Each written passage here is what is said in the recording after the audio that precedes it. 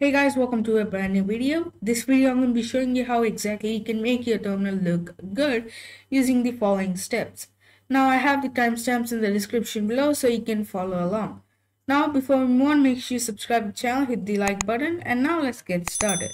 The first thing I'm going to do is actually show you how I'm going to do this.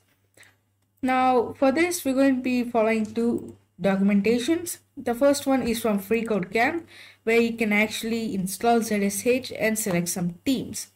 The other one is using Dracula theme, and that's the most important thing I want to talk about. So instead of using the theme that they say here, this is actually really good as well. You can go ahead and install the theme that is provided in the documentation, but I'm going to go ahead and show you about Dracula theme. So what I'm going to do is actually launch the terminal. To do that in Linux, you can actually hit Ctrl-Alt-T. Now I'm going to put the links for the two documentations in the description below. So now let's go ahead and get started with the first one. We actually need to update all of our packages. So I'll do a simple sudo apt update and I'll give my root password. And once it's done, we should be able to see is everything installed or not, or do we have any updates to be installed. And it's going to take some time depending on your internet speed, and let's see what's going to happen. And as you can see right now, I have a lot of packages to be upgraded. I'm not going to do that right now because it's going to waste my time. And now what I'm going to do is I'm going to install another shell instead of the bash shell. Now there are a lot of shells like Starship, Fish, ZSH, and others. I'm going to go ahead and show you about ZSH. So the way you install it is pretty simple. You need to type in sudo apt install and the name of the shell, which in this case is ZSH. And as you can see, I already installed ZSH. You will not have ZSH by default, so make sure you install that. And once it's done, what I'm going to do is I'm going to go and see how to make ZSH as our default shell. Now it's pretty simple to make ZSH as our default shell. We need to type this one command. So we need to type in sudo usermod -s user/bin/zsh. Now this part is going to be only there, or is going to exist if you install ZSH. And then you need to give the name of your user. And I will hit enter. If it doesn't give any errors, that means we can go and log out of our system. So I'm going to just go ahead and log out. And now let's go ahead and give our root password. And we should be able to see ZSH as our default shell. There we go. And also let me open the browser so that we can follow along.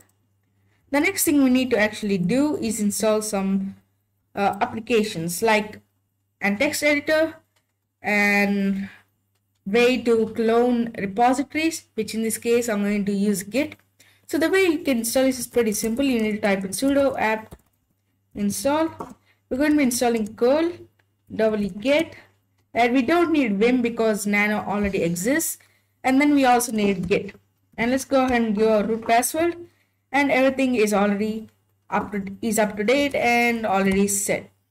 The next thing I'm going to do is I'm going to actually upgrade this ZSH because this doesn't look really good. So I'm going to go into this FreeCodeCamp documentation, and if you go down, we should be able to see Oh My ZSH.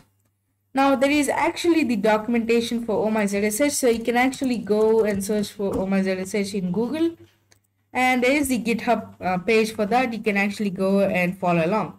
There are three methods. You can use the sh, the curl command, you can use the wget, but I'm going to go ahead and copy the command from here, and now I'm going to just paste it. And what it's going to do is going to clone that repository, and then it's going to actually install the script. It's going to initialize the script. And now as you can see, we have ZSH, not ZSH, Oh My ZSH. So this is how it's going to look. We can actually go and clear the terminal, and it's pretty simple. We can actually close out of the terminal even though it gives us a warning. And there we go. We don't really need to set the ZSH as our default shell again, because this is just an upgrade. And once it's done, we are going to actually install some themes, or probably plugins, not themes. We're not going to install themes right away. We're going to be installing 2 plugins. So if you go into the documentation, you can actually see that there are themes and fonts. I'm going to go down, and we should be able to see plugins. So here the first one is actually known as ZSH syntax highlighting. Now let's go ahead and clone this. We need to actually have Git for this. Make sure you install Git as I already shown you. And then once you clone this repository, we should be able to see that the ZSH syntax highlighting inside of our system. And if I open up the files and hit show hidden files, we should be able to see something called ZSH syntax highlighting, but right now I can't really see this. Let's go ahead and close it. Now in order to enable syntax highlighting, because if I just close out of the terminal and launch this again, as you can see, there is no syntax highlighting. Now before we move on, we actually need to know why we need this ZSH syntax highlighting. So let's say you are using the terminal for a long time and you don't really know which program is already installed or the command is correct or not. Well, in that case, ZSH syntax highlighting is actually going to help you. So if you type in something wrong, it's actually going to, just show you a red color, so that it's going to actually make you know that the program or the command that you entered doesn't exist. So in order to go and enable ZSH syntax highlighting, we actually need to type in nano and .zshrc. So this is how it's going to look. Now what I'm going to do is I'm going to go down. We can hit the page down key and we should be able to see the plugins section. Here we have Git by default. I'm just going to add another one. So here I'm going to go ahead and type in ZSH syntax highlighting. Let me go ahead and get the name correctly. I just go into here.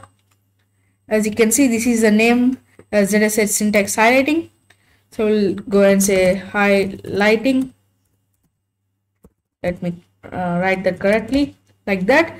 ZSH syntax highlighting. And now what we want to do is we're going to actually save this. So let's hit Control X. Let's go ahead and save this. And now if I close out of the terminal, open this again.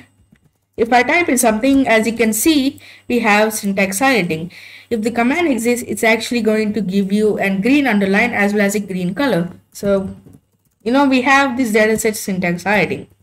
The next plugin I'm going to show you is known as ZSH auto suggestion plugin. Now, if you used Fish, you should actually know what this does. It's actually going to allow you to auto-complete all of your commands if that exists in your history. So let's go ahead and clone this repository right now. Let's go ahead and clone this. And once it's done, the same thing, we need to do the same thing, which is add the name of the plugin inside of this zsh-rc. It's kind of like the bash rc file. So we'll open up nano and do zsh-rc. And if you hit page down, we have plugins. And I'm going to go and add another one known as ZSH, and it's known as ZSH auto suggestions. So auto suggestions, like that. And if you hit Control X, let's go ahead and save this. And now let's go ahead and close out of the terminal. Let's open this again. And now if I type in something, it's actually not working. So let's go ahead and open this again. And let's see whether we did this correctly or not. So it's known as ZSH auto suggestions. I think I misspelled it. So let's see, auto suggestions. No, I typed it correctly. Let's go ahead and log out of the system to see whether it's actually going to work or not.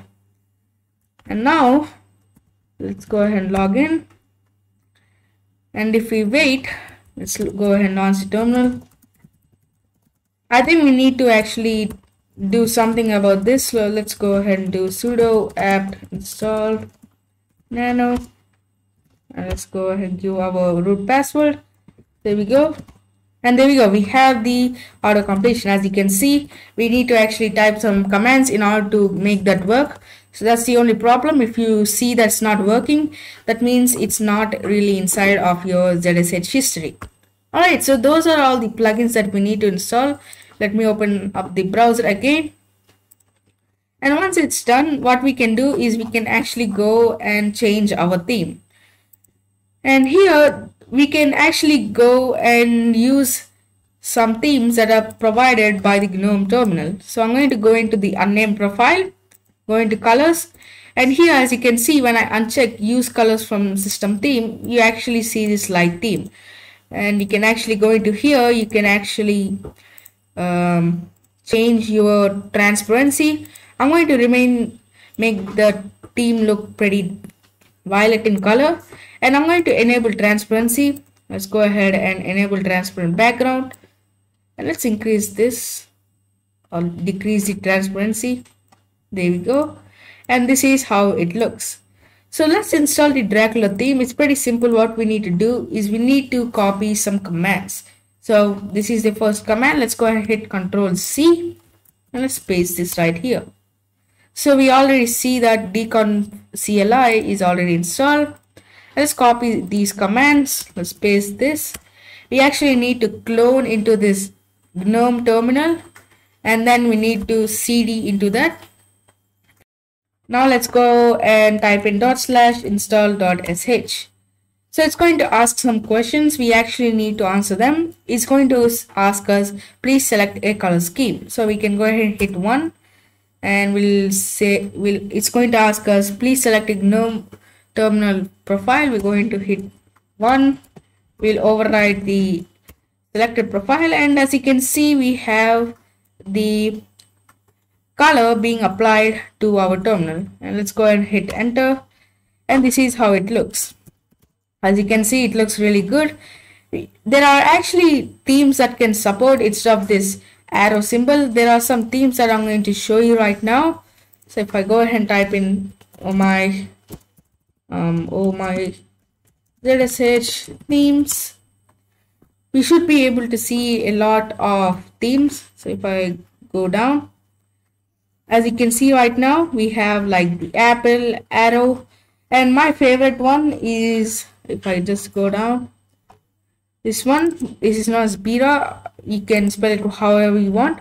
So you can actually apply this theme if you want by typing in nano zsh-rc. Let me exit out of this.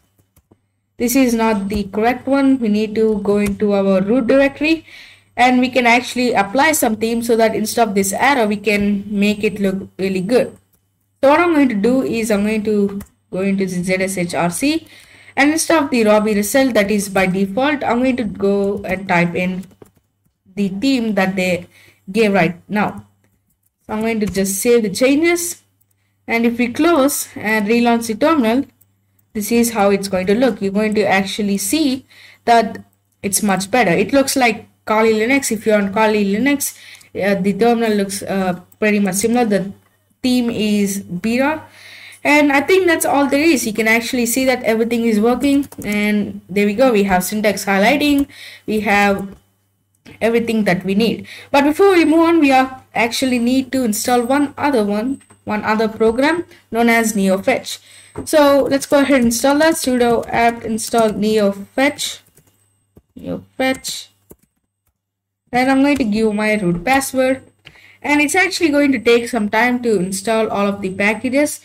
Now what neofetch is, it's just an program that's going to show you what are the system resources that are used, and the name of your laptop or computer, and some other information regarding your computer.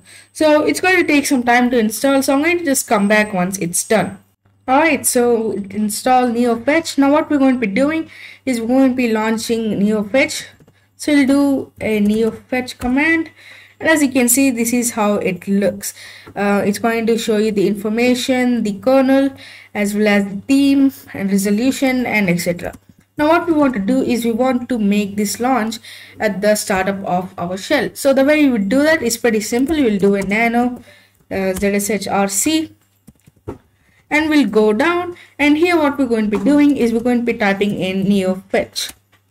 That's the command or the line we need to type, and then we're going to be hitting Control X and we'll save that. Let's go and clear out of the terminal. Let's open this again, and there we go. So we have all of the information. It's going to show you the amount of memory and etc. So I hope you liked the video. Make sure you hit the subscribe button. Also follow me on Twitter